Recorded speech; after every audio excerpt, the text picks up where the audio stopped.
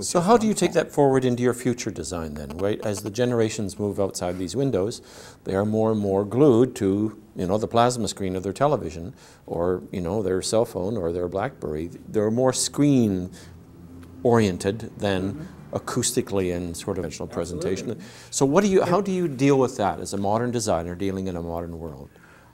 Well, the only place I would have to deal with it specifically would be in costuming, where they have to wear those bloody backpack things, the batteries or God knows whatever it is on their back, and find a place for the microphone to come down here, you know, and so you can hear. I hate those things, especially on really beautifully cut clothes and what have you. You've got a bulge, you know, or whatever the case may be. You know what I'm talking about there. But in terms of, but I normally I don't like it if first of all, if the mouse mics are on the floor, you know, getting in the way of the overall look. You've got these hunkin' things sitting here. I'm not particularly thrilled about it. But I understand why it's there, Robert, because I don't think people are trained like they used to be.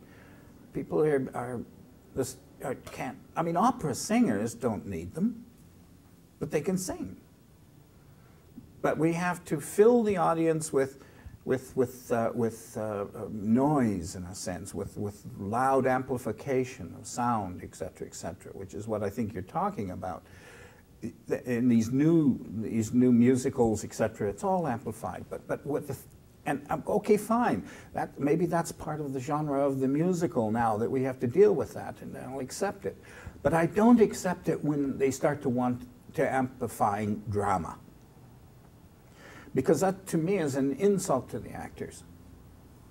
That if they have to be amplified to be heard, then they haven't been trained properly. They don't know how to project, or whatever the case may be. It's in the training, and that's why I don't like amplification. We did a show at Theatre Aquarius where the artistic director at that time said, you know, we sort of amplify the actors, and Christopher said, not in my show. But in terms, need to do it. Also, in terms of design, though, there are designers now with a whole technical shopping basket full of, you know, television screens, cameras on stage, you know, plasma screens. I mean, digital recreations. Do you feel any obligation to use those modern tools in designs? Not necessarily. No, not at all. But I'm not saying I won't. Right. And at times will have to and do. Chris and I did a show here in Toronto, Kindertransport, where first time I was able to use the digital projectors, the big powerful digital projectors that did motion picture as well as slides and stills. But the show called for it in a way. The only way the show would work was with that kind of reinforcement. But it was behind the set somewhere. It didn't take over. But things like digital projectors that are so wildly, you know, resourceful in what they can do, does that, in your designer's tool basket, does that mean you offer more ideas in your designs using those tools, or do you wait for the director to put that forward? Well, it's a double-edged sword. First of all, if you are designing a production because you want to use that stuff, you're going to be in serious trouble. It's not going to work. The show, the concept of the show itself and how it's going to be directed and how it's going to be acted dictates whether or not that equipment is going to be used or not. Right. It's the only way it's going to work. It's got to be organic to the production. It's got to be organic to what it is you're doing. And this technique that we're exploring is called Lantina Magica. It was first invented in 1954, I think it was, in Belgium, in Brussels. And that's where it was first used. 1954? Yeah, well, why didn't it come over here? But well, we didn't have even regional theaters in 1954, if you recall, this country. You know, so we were just nowhere could we ever even think of it. Right. But it was real film, and they had the money, of course, the resources to be able to do it, you know, to shoot real 35mm film and project it and whatever. I saw it in Prague in 1978 or 79, and I thought it was fascinating. Did I want to go home and do it right away? The answer was no. This is also the moving picture on the screen behind, Moving and picture on the slits screen, in I the mean, screen yeah, that that's right. actors can go through. That's right, yeah, yeah, yeah. You see this wonderful thing of a train coming down the track and the actor's running away like crazy like this, falls on the floor as the train goes whooshing over, and then you see the actor on the screen running in the opposite direction. Up, you know, it's the interaction of the motion picture and the performer. It's a bit gimmicky, but it's a wonderful piece of entertainment. It's almost like circus, you know. It's wonderful. But the thing was, Marshall McLuhan in 1957 saw a production and wrote an article on it where he said this is the greatest thing since sliced bread. You know, basically, he said this is the new wave, this is the new world, and he saw the potential for it. Well, digital film. It is a way a culture expresses itself, That's whether right. we in the artistic community like it or not. It is expressing itself that way. And if our goal is to tell the stories of our culture, then we must use the tools that... Well, yes, but at the same time, it has to be organic to what the heck you're doing. I mean, basically what it is. There are shows where it works and there are shows where it wouldn't work. You're talking about the Cyrano de Bergerac, for example. I don't think I could use it in that. Of course I could, but I'm not going to use it in that. Does it actually serve? And in that particular production we did, maybe another one would be different, it wouldn't have served. But in the stuff that we did with Kindertransport, it served brilliantly because the actors had to mime, in a sense, being in a railway carriage in Europe and just sitting on two chairs facing each other like you and I are right now. But what was out here was the whole German countryside going by.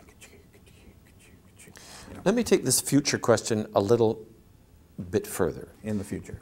In the future. In that so much of, I mean, my children, whatever, they're experiencing things on YouTube. They're watching YouTube almost more than they're watching film.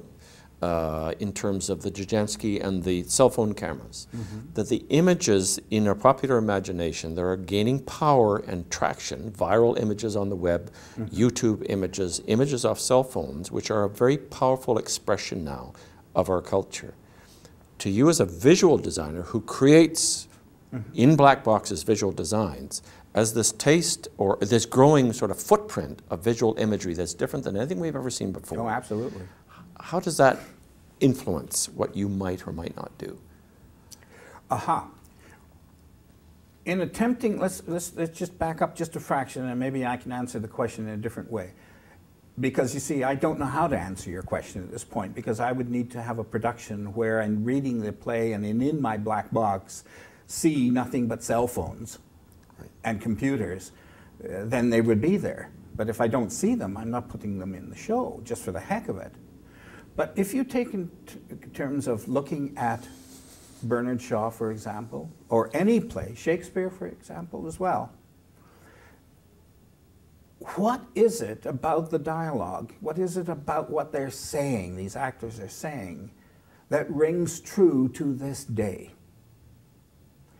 And therefore, why we called Shaw a surrealist, or why we did the Julius Caesar as Satyricon, you know, kind of thing, was that the images that were being created by the actors as they moved through the space and what they said had to strike a note that was absolutely truthful to the audience of today. It was written truthfully for an audience of its time. We haven't changed all that much. Love is still love. Hate is still hate. Jealousy is still jealousy. Those emotions, human emotions, haven't changed all that much. What has changed is the environment.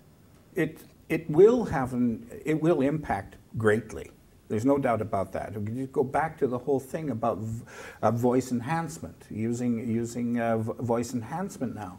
One of the things, and I did a show in Edmonton, and they came up and said that it was Fiddler on the Roof, and I didn't mind the voice enhancement there for the singers. But when we talked about it, he said that they use voice enhancement for drama. And I said, why? And they said, well, because the audience can't hear. And I said, well, why don't the actors project? And he said, no, the audience, the hearing of the audience is not that good anymore. So we know we have all the hearing impaired stuff in all the theaters and what have you. And some of them are using the mic, the voice enhancements as a way of getting to the back wall, to the person sitting in the back row. The other thing is too, that technology is getting cheaper and cheaper and cheaper all the time. The day of using a $5,000 panny projectors to do a show is now done with one or maybe two $5,000 digitals. And it can do a heck of a lot more. I can sit in the audience with my laptop and my video expert sitting beside me, and we'll say, well, let's change the slide. You know, click, click, click, click. How about this slide? Chris says, yes, I like that one. Fine, burn it, hand the stick over. He puts it in, and within 3 minutes, it would have taken me 3 days. Or he's sitting and you're saying, can you get me a picture of a 67 Chevy? He goes online in the theater, pulls a picture of a 67 Chevy off the net, loads it, puts it in the... It's exactly what we did. We needed the front entrance to a hotel in Manchester in 1935. Click, up it came, there it is, fine, burn it, hand it over, it's on the screen. Yeah. Quality? I don't like internet stuff because the quality isn't as high, but it was just fine for what we were doing. Oh, it's amazing, Robert, what you can do. Going back to Joseph, no, we didn't mention him, of course, but Joseph Swoboda once said to me when I was in Prague, we were talking about where's technology going? Because he was the great so-called pinnacle of the 20th century design in the world was Swoboda. What he did to design and all over the place has changed how people design productions. There's no doubt about that. He was a great innovator, you know, from the light curtains to the projections, and the Lantina Magica was his, et cetera, et cetera. And what year is he, just for our audience? Well, he just passed away.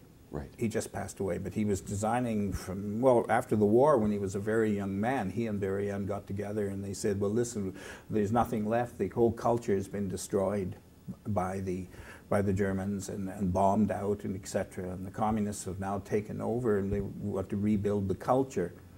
Let's not rebuild what we were. Let's rebuild where we're going. So their whole philosophy was not to just recreate the Baroque theaters and what have you, but to create a new theater.